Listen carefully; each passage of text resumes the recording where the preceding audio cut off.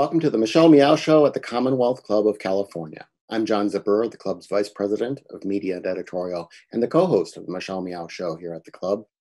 We hope you are staying safe and are well wherever you are, and we look forward to seeing you in person someday in the future at the Commonwealth Club's headquarters in San Francisco.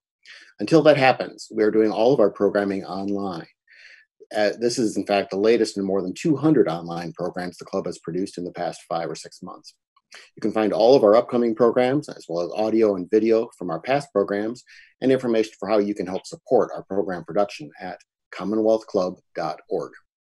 If you're watching us live on YouTube or Facebook, you can use the chat function to post questions for our special guests today, and we'll work some of them into our conversation. Now I'd like to introduce Michelle Meow, a member of the Commonwealth Club's Board of Governors and the longtime producer and host of The Michelle Meow Show. Good to see you again, Michelle. Thank you so much, John. Thank you to the club and all of you for joining us. And like John said, we want you engaged in the conversation. So send us questions or comments and we'll get them to our special guests. Now I'd like to introduce you to our guest, Laura Flanders, an Izzy-Award winning independent journalist, a New York Times bestselling author, and the recipient of the Pat Mitchell Lifetime Achievement Award from the Women's Media Center. My personal shiro, actually. She recently just launched her new The Laura Flanders Show on public television stations this month, actually. And we have a cool, neat trailer that we'll play right now. Society's changing fast and seems to be coming apart, but could we come out of this stronger with a better democracy and a healthier world? On the Laura Flanders Show, I report on the people and practices driving change today, from mind-shifting art to growing local food to new ways of banking, working, and governing ourselves. From around the world to your backyard, join me, Laura Flanders, for an exploration of what's possible.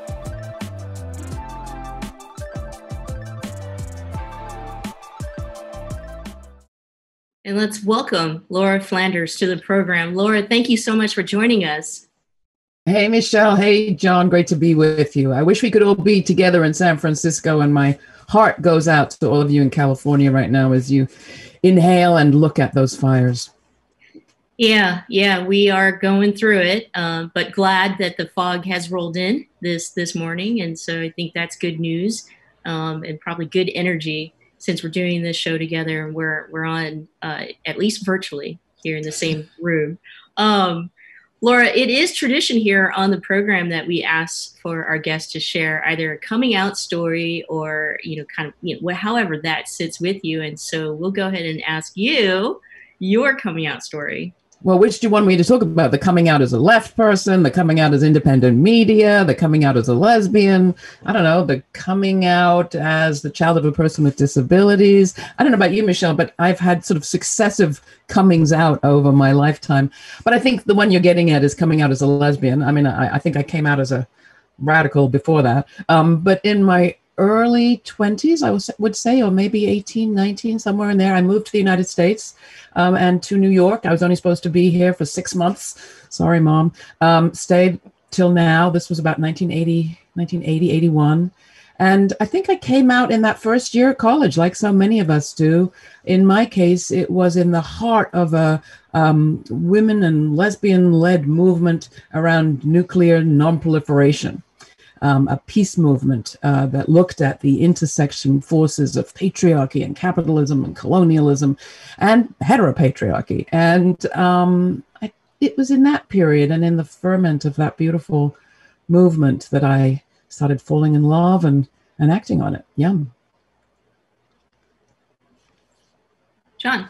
Well, I actually want to get into that a bit, as well as you mentioned kind of your coming out as a radical or whatever, because talk about some of the things that formed you or the things that were going on that made you, or had your views always kind of been, even as a kid kind of. Well, you know, I came from a family of journalists and performers, and in a way I feel like I kind of blended the two. And the journalists were independent, activist-minded journalists on the left. My grandfather reported from the Spanish Civil War and from the United States in the 1930s. He had his own independent newsletter, and my uncle, Alexander Coburn, did the same. And I sometimes think I'm the least radical person in the world because I've followed the family tradition so assiduously. But I think I was always attracted to the idea of being at the front line, or, you know, watching history happen and following the movements that made that shift in history that we live through. And I think that I was always conscious that I was attracted to where the change makers were, and where people were grappling with some of the fundamental questions. And let's face it, I mean, you know, the wonderful queer theorist and activist Amber Hollibaugh always talks about how our personal desires drive our political work, because we aspire to a love that's not necessarily visible in the world, in our personal lives, and in a sense in the bigger world. A desire to make possible the unseen is sort of inward out. And I think that was also affirmed for me by the wonderful poet and massively missed Bay Area resident June Jordan, who also talked about being directed by desire in her political work, in her personal life. I had the incredible honor and joy of being close with June in her last years of life. And I'm inspired by thinking about her and her passion for change and for people making change and for possibility. Definitely a huge influence. And personally, especially in the last 4 years, I've learned that the change is the constant. And I'd always, once thought that you make the change, and then you hope that the change happens, and then you hang up your hat because the work is done. But I'm realizing that the work is never done, which you can probably attest to, considering that the show that you have produced, the change makers that you've interviewed, the work that you have witnessed, has evolved to where we're at today. And it never, there never was a point, I don't think, in your own career that you thought that the work, is done. Well, it's I think it's a very fundamentally kind of American, and maybe it's kind of a consumerist approach to change making, to think that we'll go out and buy it the day after tomorrow, or we'll make it the week after next. If you speak to particularly Indigenous activists, I had a chance with the wonderful organization Madre to travel around Central America at the end of the 1980s, at the end of the Central American Wars. And the activists there, I remember from Guatemala, just as so many Indigenous people do on this, in the Northern Hemisphere, there they talked about the 7 generations after them, or if they could just contribute to change that would affect the lives of their great-grandchildren, they'd be happy. And I think that has to be our approach to change. It's certainly mine at this point, because I don't know about you, but the change I expected is really not on time. And I think we have to learn to remember that it took many decades and centuries for us to come here. This reality that we're in now was not always this way, and that it will probably take many more to go where we would hope that we can go as a society. And our names may not be on that ultimate product, like so many, billionaires put their names on the building. That's probably not going to be the case for us. Here's the movement that Michelle made. Probably not. But you'll have your legacy. It's okay. Well, so, just talking about that, how things are certainly not going in, frankly, a very good direction in many ways. Would you call yourself an optimist? You've lived through Thatcher and Reagan and then George W. and now Boris Johnson and of course, Donald Trump. As someone of the left, do you see things getting actually worse, or it's all one of the same bad? Well, I always say, I remember what, the Italian philosopher Gramsci said about, optimism, pessimism of the intellect, optimism of the will. But I also remember what the Texan philosopher and humorist Molly Ivins said, which is, you better relish today because in the future you'll look back and these are the good old days. So, I don't know whether that means I'm an optimist exactly, but I do remember actually with June standing maybe at a beach in Marin or something. And you know how you go to the most beautiful place in the world in California and you are looking out at this gorgeous scene. And then there's this big sign warning you of all the threats to your life that are also present in that moment. The sharks, the undertow, the riptide. You are probably going to die, but you're also in the most gorgeous place. And I remember having this conversation about June, like with June, about what motivates people more. Is it the sort of fear and fright of impending doom, or is it the passion for the possible and you know, Molly's approach of relishing having a chance? And you know what? You got to go with relishing having a chance, I think. Otherwise, life would be pretty grim. And as far as have we made progress, it really depends on how you look at the statistics. I mean, if you look globally, you'd have to say actually global poverty has decreased in our lifetimes. Sure. But if you also look globally, you have to say that the concentration of wealth has increased in our lifetime.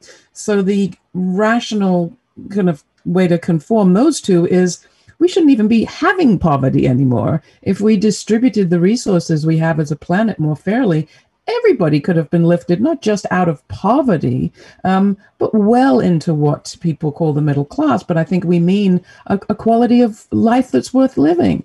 And if ever there was a time for looking at how we got here, and again, this situation, this economy, this environmental catastrophe hasn't been with us forever. It's mutable. We played a role. If we look at the moment that we're in now of global pandemic, climate change, fueled fires, storms in the Gulf, the like of which we've never seen, you have to say this is the moment we make change or crash.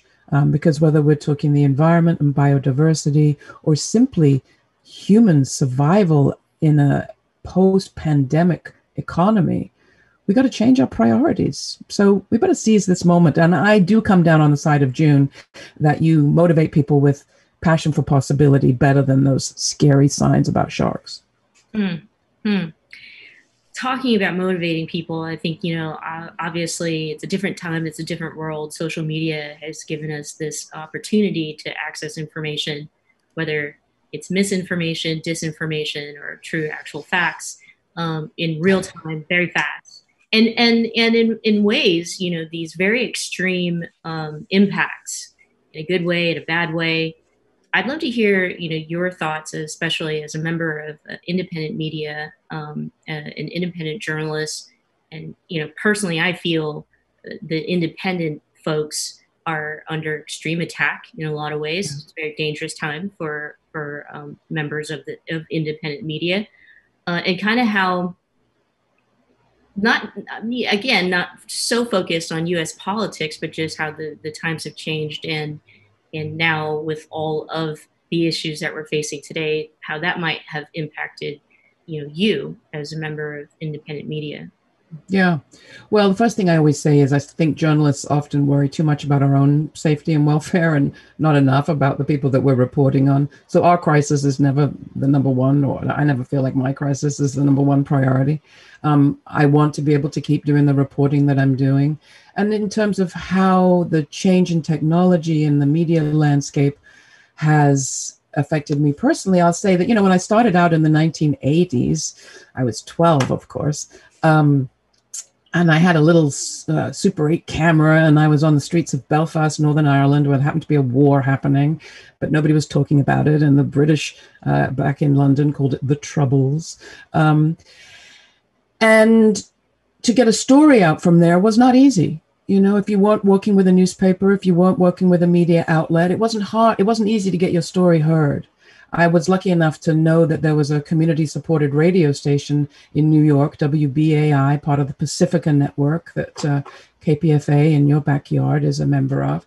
And it was possible for me on the occasion where I actually saw someone be shot right in front of me to make a phone call and say, this is what I just saw. And they didn't say, well, but where's your journalism degree? And will you help our fund? Will you bring advertising support? They just put me on the air. And that's why we have to support our local independent media, especially our community supported, radio and television. So if you haven't paid your pledge, pay your pledge.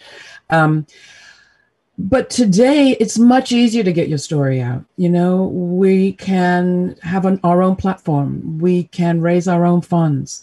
We can find that niche audience that's interested in what we're doing. I always say, it's the best time in the world to get your story out. It's the hardest time in the world to get paid. I mean, media, just like every other industry, has opened an enormous chasm between the handful that have and earn millions of dollars, heavily supported by massive global corporations with a direct interest in selling you war and disease, and everyone else who struggles to get by. And if they're not going to sell their soul to the closest drug pusher, has a pretty hard time. So I feel incredibly privileged that I've managed to hop from initiative to initiative, whether it was Working Assets Radio there in the Bay Area, KALW, FreeSpeechTV, Air America Radio. I've been in the right place, often at the right time with the right background and willingness. But what makes me sad is I don't look back and feel like I've created a very effective funnel for other people. Because it's not like we've created institutions that pay great living wages to up-and-coming journalists. We've created barely surviving institutions that give people great opportunities to hone their skills if they can get by somewhere on a pittance. Like you, I grew up with parents in the media. In my case, newspapers and magazines. My stepfather and my mother, both editors and political cartoonists, in the case of my stepfather. And of course, magazines as an industry have largely gone out of existence. Newspapers are dead men walking, and so what you're talking about there about, the ability to actually have an institution or a place where you can earn a decent living, you could have a career, has kind of gone away. It's going kind of 90 degrees here. What we have now is, of course, a lot of the social media, either creating or spreading news in quotes, and of course, just flat out, propaganda and misinformation. How do you get because if people have not seen the Laura Flanders Show, check it out. It's intelligent conversation. And how do you get above the noise of QAnon and others? Well, you've raised lots of great topics there. And just to talk about newspapers, for a second. I mean, it's important what you said about social media spreading stories. And let's just talk about actual reported stories for a minute before we get into conspiracies and lies. But they do spread, the most far spreading stories in social media continue to be those that have usually been paid for by some newspaper or media outlet that has invested some resources in a reporter or team of reporters who've dug for facts. So let's not forget that at the core of many of our most critical stories of this time, we have reporters who've had the resources to spend a long time doing reporting, to have a legal team at their back in case they say something that upsets someone, which we hope they will, and to get their story out, having had it be fact-checked and resourced in a way that defends them from easy mistakes and so on and so forth. So the power of that kind of reporting continues to be all important in journalism. And what we try to do within reason is to do our own original reporting. This week's show, the one that's airing right now, is all about the experience of Spain under dictatorship in the 20th century, the dictatorship of Francisco Franco, and what people there did under dictatorship to survive. And I literally got a chance to go and look at the legacy of the cooperative economic network that grew up under Franco in the Basque region and exists today in the world's largest worker-owned co-ops, and in Barcelona at the solidarity economy practices that are embedded today in city government as that Barcelona in Común movement pulls together a lot of pre-existing threads of solidarity economics that date right back to the Civil War times. So, you'll see me, going to places and talking to people. And this week's show is, again, a reported show. The one that launches on Sunday, this coming Sunday, is a reported show from Newark, New Jersey, where we look at something called the Community Street Team that is bringing a public first and public safety first approach to policing. And public safety is defined very much as having people who have experienced the harm of the economy and of violence at the table when it comes to both development and policing decisions. So we do a bunch of reporting. But how do we step above the social media and sort of political cat fight fest? We funded ourselves. We fund the show through independent support coming from foundations and individuals and audience.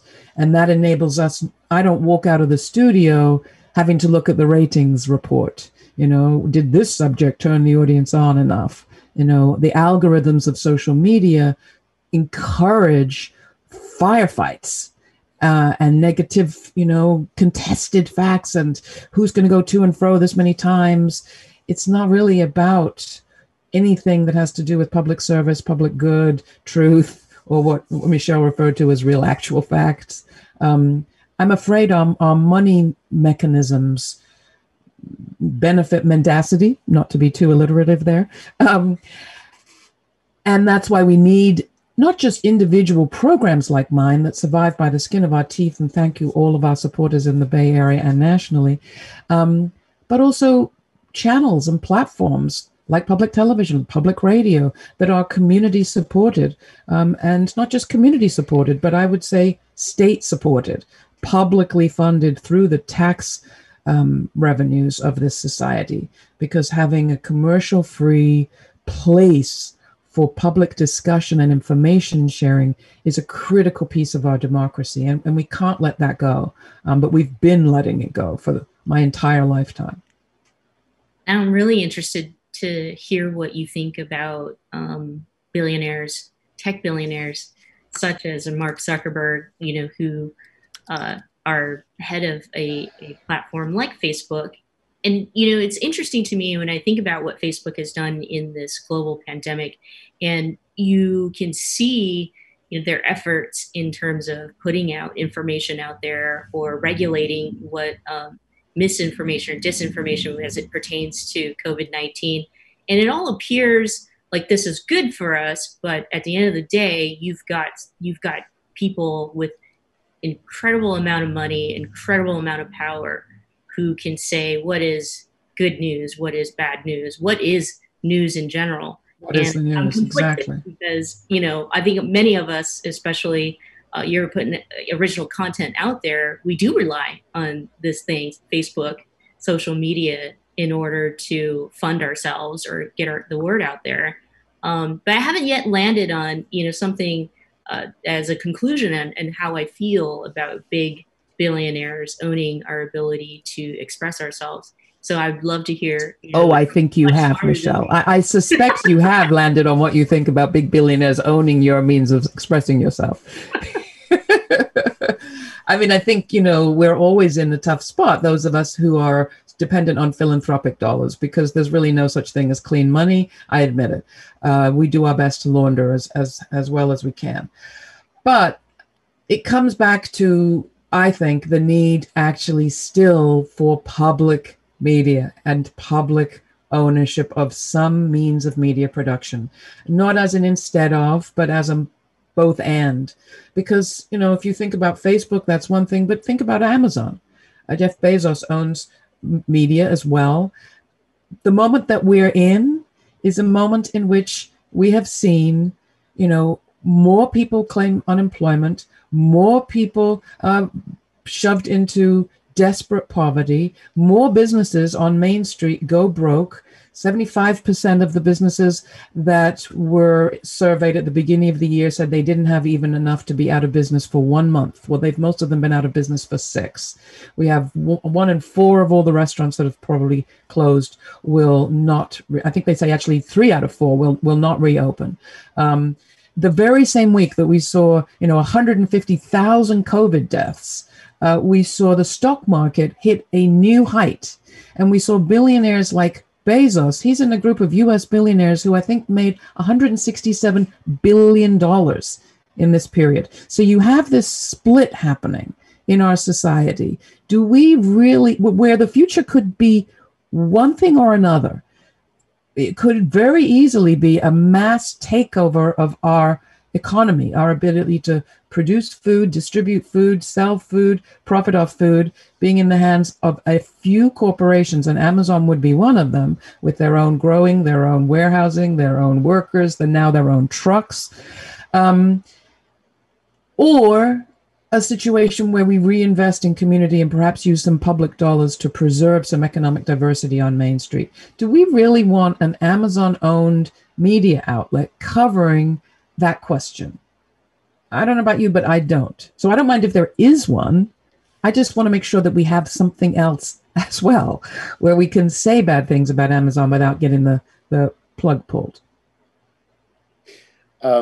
Yesterday on the Bulwark podcast, Charlie Sykes, someone on the other end of the political spectrum from you, but he, of course, has been leading a very anti-Trump media movement. And he was interviewing Charlotte Alter of Time magazine and talking about, misinformation and her interviews with people who are just totally buying into crackpot theories and such.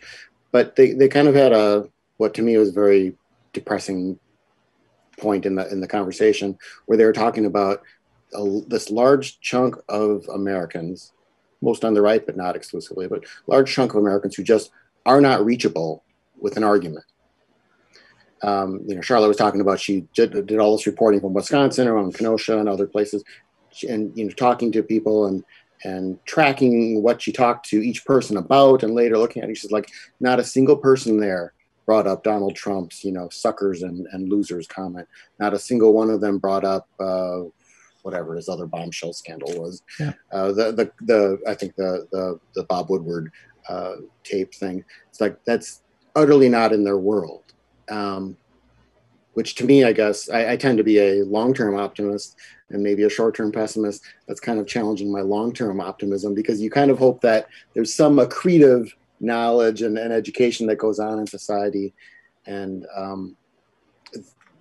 there certainly seem to be people who have managed to isolate themselves, or who have been isolated from listening to someone they disagree with, but maybe starting to realize, oh, actually what she's saying makes sense, something like that. Where I'm taking all this is your audience that you're reaching. Are you hoping to, A, who are they? And B, what are you hoping they get from your show and do? Well, I should say that we produce not just a weekly show for public television, but also a podcast that goes out to, and a radio show. So the radio show goes out to public radio stations and community radio stations and a couple of commercial radio stations through the PRX platform all across the country. And radio is still a very good format for possibly catching people that are not the converted. You're changing the dial, pushing in different buttons. You might hear something that you hadn't heard. We also produce a YouTube program that people can find on YouTube through social media. And then we cut everything up into little shorts that we hope can infiltrate the social media kind of ecosphere. All of that being said, I get points for trying. Is it effective? Probably, only up to a point.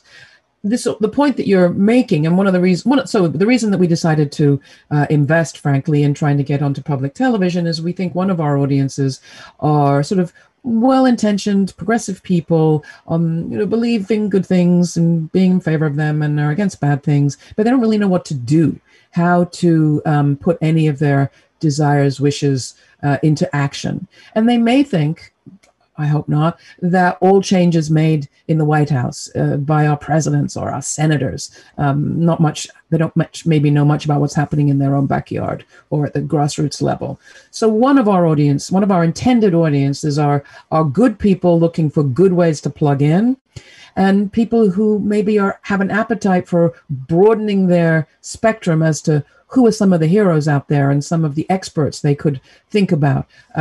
Maybe they're the people that live right next door. So that's sort of our intended audience. And we hope to, not just rabble rouse, but really give people information that they can act on about models that aren't just pie in the sky, but are in effect right here, right now, and could be a whole lot more effective if they had some more power behind them.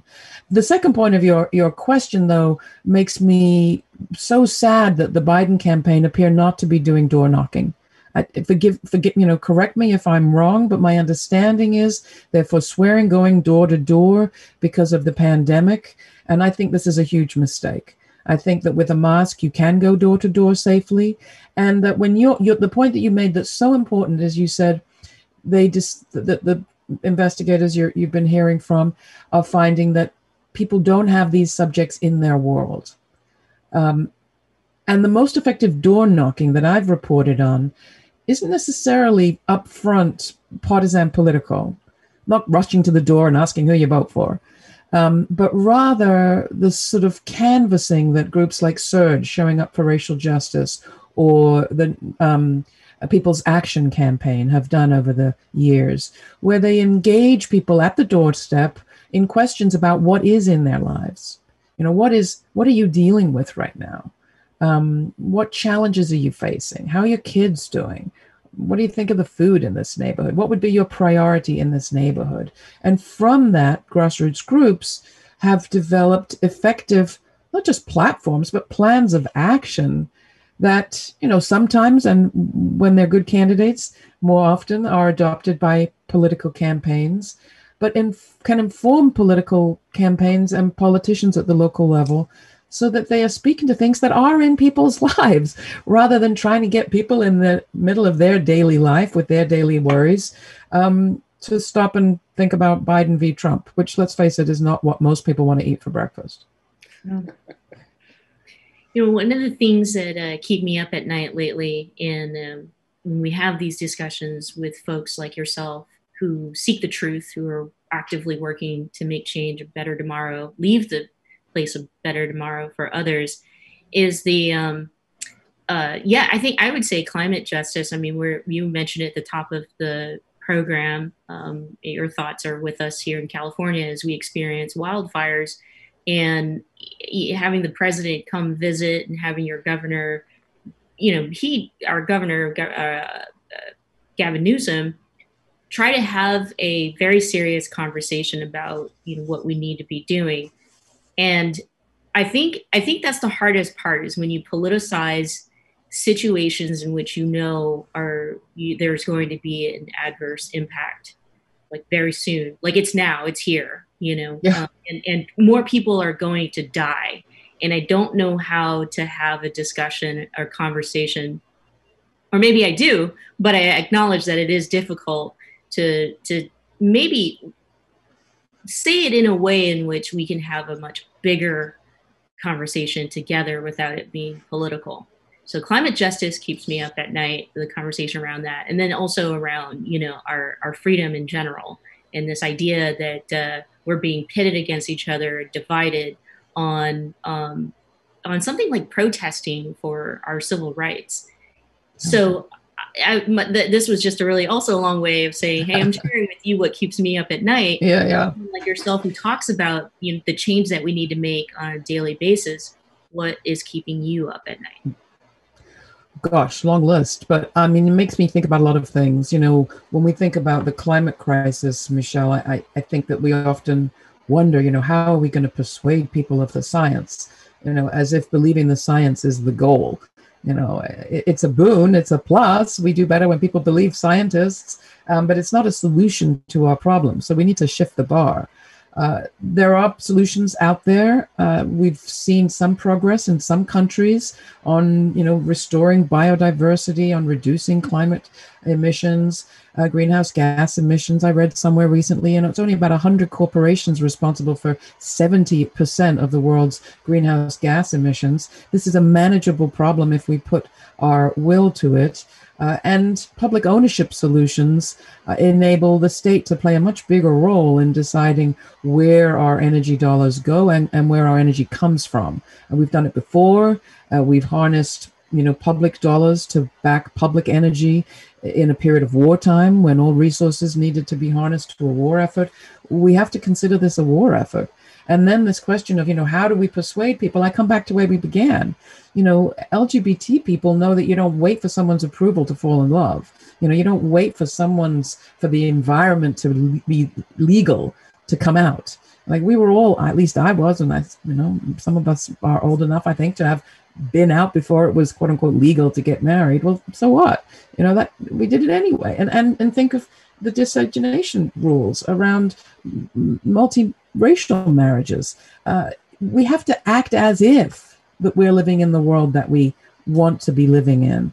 And I think we have to act as if on the climate change, as if we can do this differently and demand of our officials at whatever level that they make the changes that are required. The obstacles are huge. On this one, we need federal power, but we can make the change at the local level, like the communities of, for example, Boulder, Colorado, that have repeatedly passed ballot initiatives seizing from their local utility power, meaning taking over the local utility because it had been dragging its feet on transitioning to renewables. They've been up against no end of legal challenges, and this route is not easy, but people can act. And I think that's, we've had revolutions before around the environment and the economy. I think of, what it took to electrify rural America. It took cooperation, literally co-ops, to bring those electrical grids and the lines to a lot of Appalachia and the Southeast. We're doing it now around broadband, having local communities pledge to own their own municipal broadband because the corporations are either charging too much or not providing services to poor people or the community as a whole if it's too small. Again, our show tries to show, yes, we're in this big mess. B, it's not immutable. C, there are people making change. And D, if we got more people behind this kind of change, it could have the sort of systemic effect that affects the macro picture. But it's going to take time and those multiple generations if we are lucky enough to have them.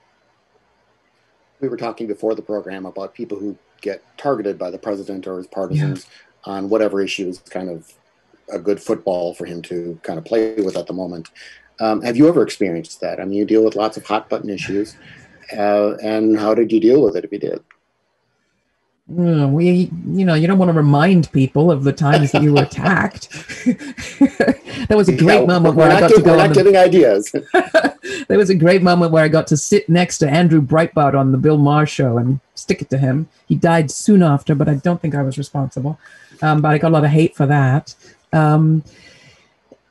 I think right now my thoughts go out to Kimberly Crenshaw at UCLA and Columbia Law School Center for Intersectionality, the whole school of critical race theory that she's been a part of, and she herself are being targeted by the president, who is banning critical race studies or anything having to do with the teaching of white supremacy in any government program to public employees and any public money going to programs that use that sort of lens across the country. Never have we needed the work of Kimberly Crenshaw and critical race theorists like Robin D.G. Kelly and others more than at this moment to help us understand how to unravel the racist economy that we're living in, which is born in not just appropriation of land and genocide of people, but the commodification of people.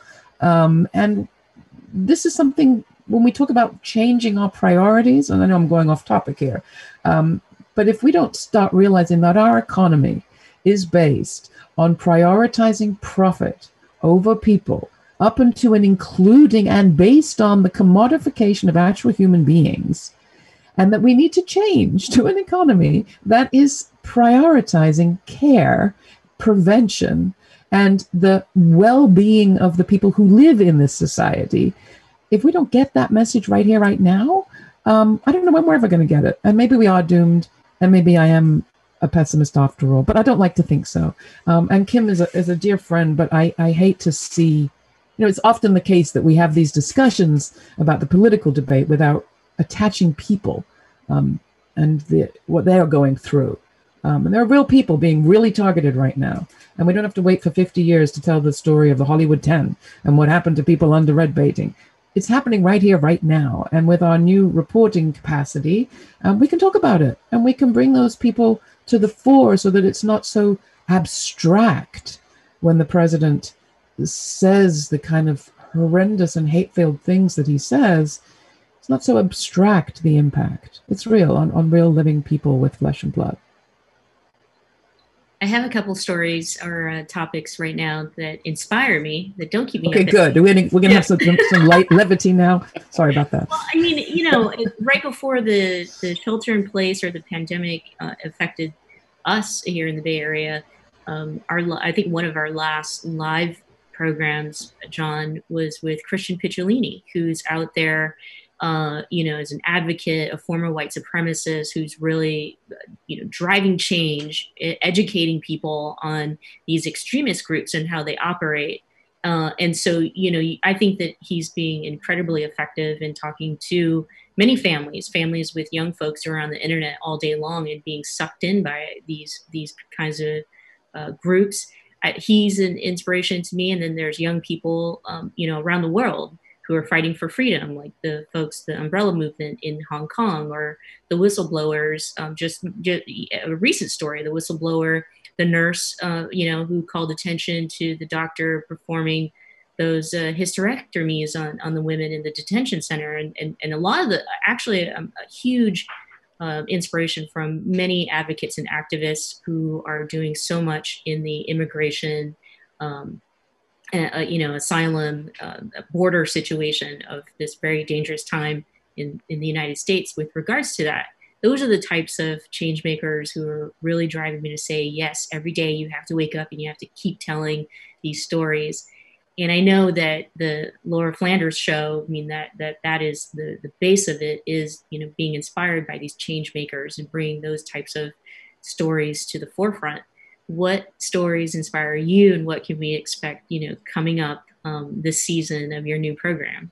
Oh, there's so many. We have 26 shows coming up. So if you really want to keep abreast of what is inspiring me and get inspired yourself, you should go to the Laura Flanders website. That's lauraflanders.org, and sign up for our newsletter. So then you'll know ahead of time what we have coming up. But I'll give you a sneak peek. Again, this week, very exciting. We're profiling this Newark Community Street team, people who have no reason to have any inclination to work with their local police force, people who've spent years inside on criminal charges, who have been treated horrendously by our so-called criminal justice system, and yet come out. I'm thinking of Damon Darden, who came out, and Damon Darden, and became one of the leaders of this organization that's all about not just giving people like himself a second chance, but giving the whole policing system a second chance, which is to say, being willing to participate in training police, in crime prevention, and in working with public safety officers, meaning people in the police world,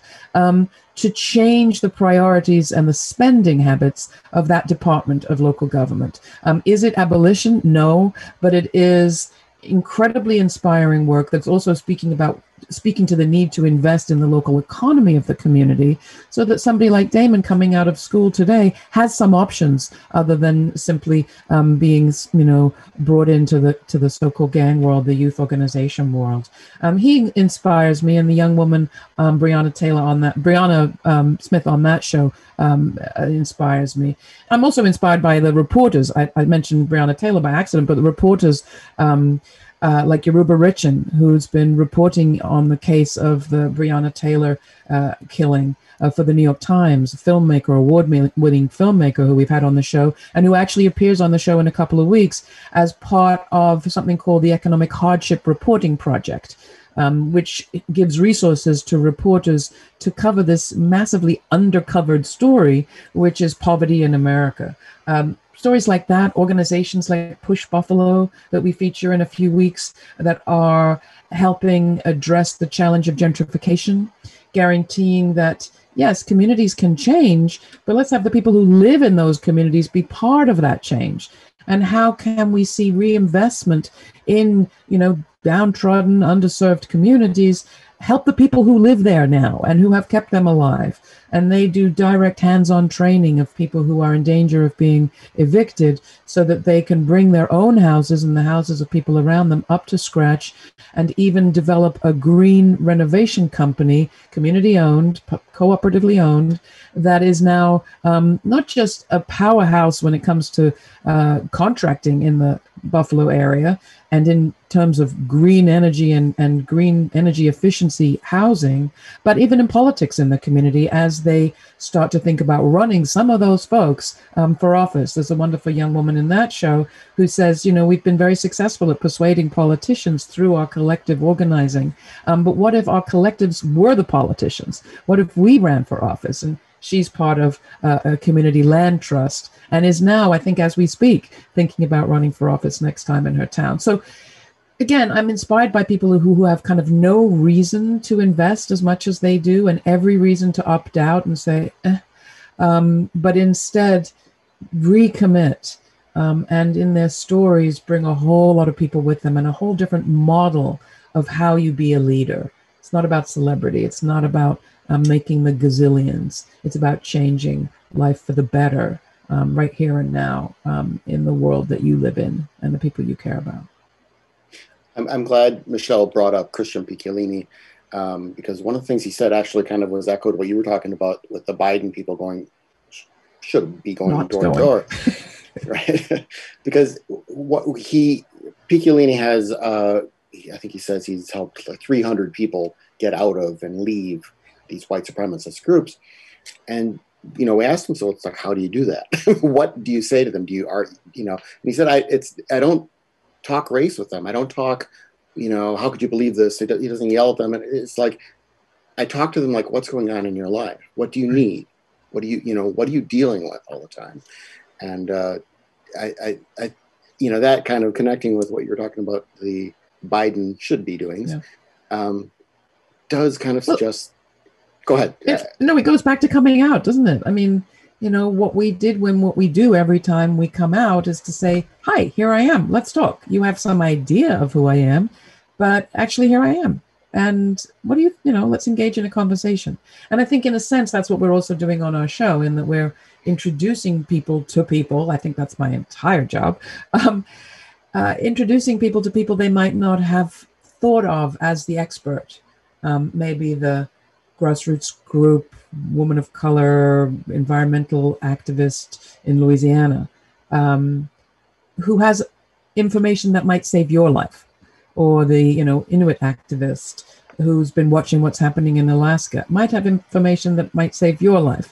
It's that kind of thing. It's like, oh, maybe these LGBT. We did a story once about, again, a gentrification project in Berlin, in part of the very fast developing, formerly eastern section of that city. And the Turkish, mostly Muslim community of immigrants who were living in public housing about to be gentrified, which is to say taken out of their reach economically, were helped to have their meetings in a restaurant that was in the forecourt, the sort of pedestrian zone forecourt at the base of this public housing project. And the restaurant was owned by a gay male couple who were very out and very active in the gay community, but they didn't hammer the heads of these, some of them very regressive in their social views, Turkish Muslim anti-gentrification fighters. They simply provided them great food, a great place to have their meeting, and they were very clear about who they were and their solidarity and their role in the struggle. And obviously, soon became very evident to those Turkish activists, and many of them realized, oh, we have common cause here, and we've actually been wrong in some of our assumptions. But it's like you said, it's like, do you come in with a bulldozer or, with a cookie, the great black feminist. I'm trying to think now. I'll think of it in a second. The woman who said, what would you rather see come through the door, one lion or a million mice? Flo Kennedy. Flo Kennedy, I think, was right. That you come in with a million mice, some of them super sexy and offering treats. Not with the big, scary lion, perhaps. But I don't remember where your question began. Sorry. Flo Kennedy. That went in a great direction. Well, I saw on your website you interviewed one of our favorite guests on the Michelle Meow Show the past few years, and that's Dolores Huerta. Oh, yeah. I mean, just a true national treasure. And so clear-eyed about how to go about organizing and pursuing things and such. But what I'm asking you, you've obviously talked to a lot of interesting people, both people who are not known as well as people like her who have been known for decades. Is there anyone you have not been able to interview? Who's your, if you're Ahab, who's your great white whale? Ooh, you wish you could. Ooh, that's such a great question. Dang. Well, I'd kind of like to interview Michelle Obama. Well, I have kind of a long list. At the moment, I'm very interested in interviewing the Prime Minister of New Zealand. I can work up quite a list. Ava DuVernay, we've never had on the show. But can I talk about Huerta for a second? Because that show that she's on is so inspiring also. We talk about this moment in I watched the other day, JP Morgan, an ad by JP Morgan. It appeared on, the pre-roll of some video I was watching, and they was like, volatility is also opportunity, and there should be no doubt in our minds that for many people, the volatility of this moment is an opportunity for venture capital, to vulture capital, really, to swoop in and seize our assets, such as we have them. The flip side of that, though, is the story that we interviewed Dolores about, which is the agricultural shift that's happening. As sure, there's a lot of volatility with family farms passing into the hands of people who are, aging out. Family farmers aging out. Their kids don't want to take over. Different generation, different culture. They don't want to be farmers. So there's a possibility we could lose the last of our family farms to agribusiness.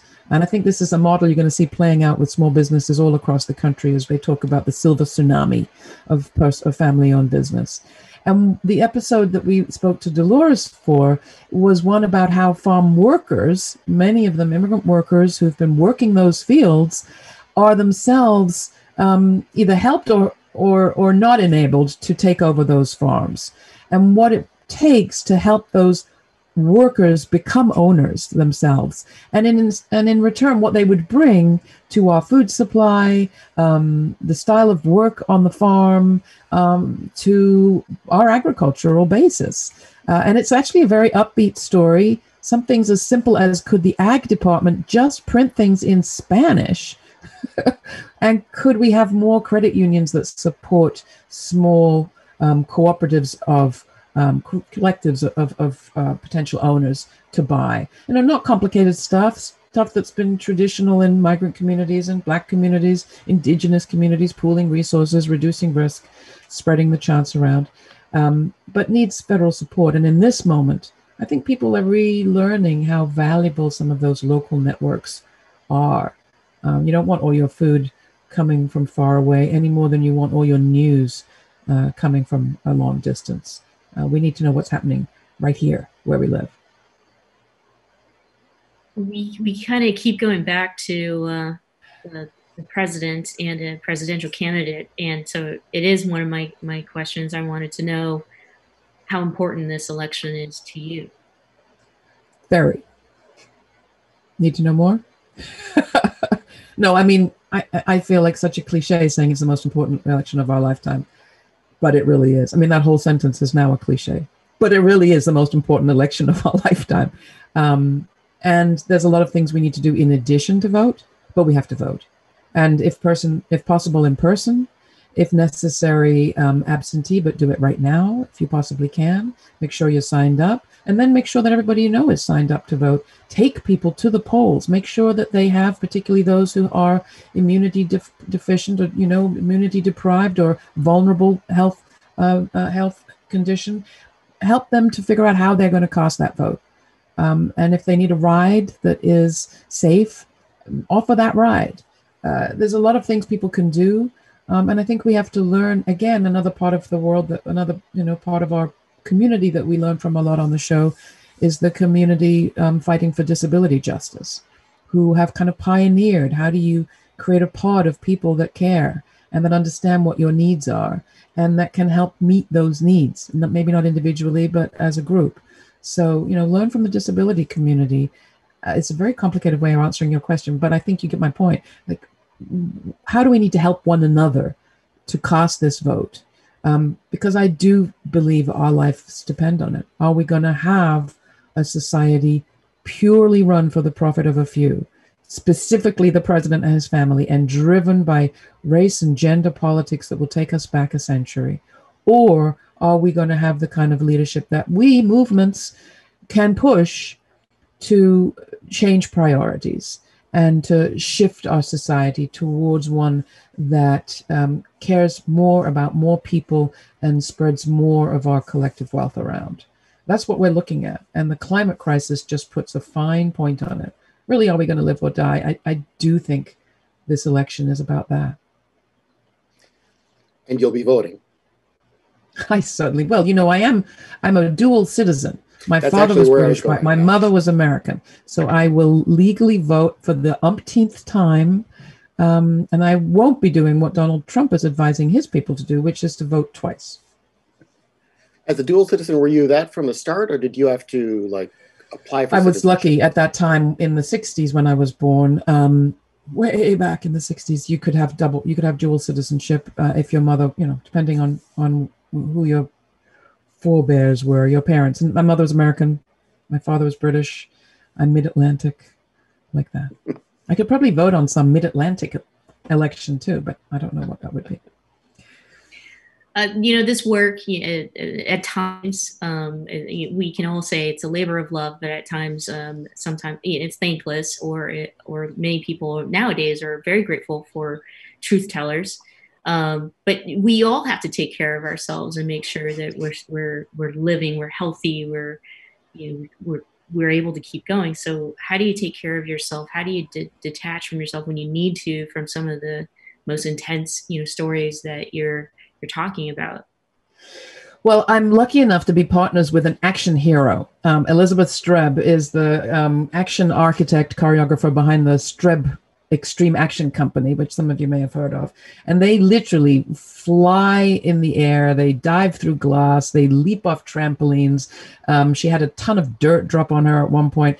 Her company and SLAM, the place that they work out of in Williamsburg, Brooklyn, offer always an opportunity for me to go and watch people do the impossible, hurtle into the floor at high speeds, and get up, having got perfect technique and not having injured themselves, to live and do something incredible another day. Now, they're not performing live right now because of the pandemic, but they are performing online. You can follow Streb on social media. She didn't ask me to plug her, but truly, I couldn't be more, I'm the luckiest person in the world, and the people I interview for my work inspire me. And then when I get down in the dumps, I can go and watch this amazing action that reminds me that, you move hearts. It's important that we move hearts as well as minds. And that sometimes, that move that takes your breath away is as important as worrying about your next breath. Sometimes I just need to get over myself. Self-care is sometimes just saying, don't worry so much about myself. Well, let's talk about some of the... Don't work too hard, but work really hard. I do think we have to work. I don't know if there was never a time that we needed to work hard. I guess I am old school and I don't self-care very well. But I'm very healthy. My grandmother survived the flu of 1911. She had it and she survived it. And I believe her genes have got me this far. And actually, both Elizabeth and I had COVID earlier in the year. But we came out. It's very serious. It's important. Don't not wear your mask. But we can do this. As June Jordan said, one of her important essays was titled, Some of Us Did Not Die.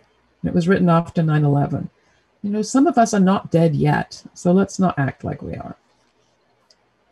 Talk a bit, if you will, share your spotlight here with the team you have producing the Laura Flanders Show. Oh, please. Well, I wish I could. How did you assemble the team, and how are you dealing, I assume, a lot of remote stuff as well with them during these times? Well, they are here, in my arms here, a wonderful team, not very large. There's just 8 of us. Matt Colacello, our creative director, Jeremiah Cothran, our communications director, Nat Needham, Charlotte Carpenter, our editors, Jeannie Hopper, our amazing audio director, Ryan Holtz, our research reporter. Sabrina Artel has come on in the last 6 months as my producing and booking colleague, assistant. She lives near where I've been staying. Elizabeth and I have been staying in upstate New York. We're lucky enough to be able to get out and go live in a little summer cabin that I'm a bit worried about in winter, but I'm sure we'll make it through. And she and I worked closely together on a really charming episode of the show that you'll see later this year, actually on October the 6th, called COVID in the Country, where we went all around a small town and rural community of Sullivan County. And I did reporting.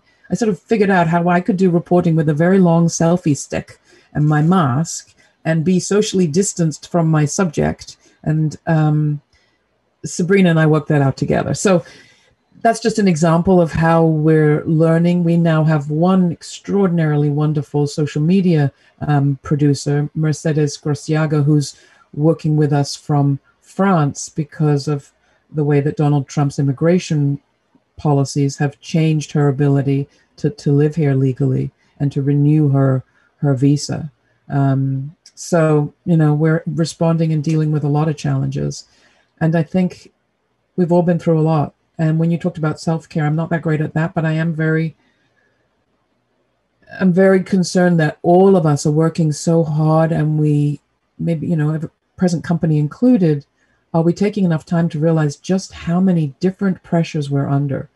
I mean, where you are, you're dealing with the climate crisis up front, but we're all also dealing with our policing system out of control, with a patriarchy that's out of control. You mentioned that story, Michelle, that's been so shocking about forced sterilization of our detainees. That goes back in history over centuries, and it's horrendous to see it raising its head.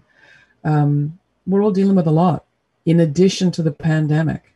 And so we try in our company to spend a little bit of time every week, at least just checking in with how one another is. And we've learned to be very flexible to deal with people's, physical situation where they're working and their often extended family situation, the people they're looking after or worrying about. I can't believe it, but we've already spent an hour with you, Laura, and I could listen to your stories all day long. And I'm glad that, now we can watch your show weekly, and that's available on PBS, right? Yeah, you can find the show premieres every Sunday, 11:30 a.m. on PBS World Channel. Many of your local stations carry the World Channel, or you can find it online. We're also premiering Sundays on our YouTube channel. So just look for the Laura Flanders Show on YouTube, LauraFlanders. And then the show, having premiered on the Sunday, plays on public television stations all across the country in the days and weeks to come. And you can find the full lineup there at our website, lauraflanders.org. Laura, thank you so much again for joining us, and congratulations on all your work and the new show. Well, congratulations to you, Michelle and John. Thank you for showing flexibility at the Commonwealth Club and out there in the universe. It's been wonderful to be with you. Thanks for having me. We're doing all we can, and thank you for joining us for this program. And I'm so proud of the club in being able to provide over 200 virtual programs, most of them free. And so support the work of the club if you can. More programs coming up here on the Michelle Meow Show. We're going to try to get you some good stuff as we head into the election. So make sure you check out commonwealthclub.org/MMS for the full programs. And I'm going to leave it to John for the last word. Oh, I was going to send everyone to commonwealthclub.org/MMS. So I'll just reiterate that. Thank you again, Laura. Thank you, Michelle. And thanks to everyone joining us both live and following us on our podcast and our YouTube channel.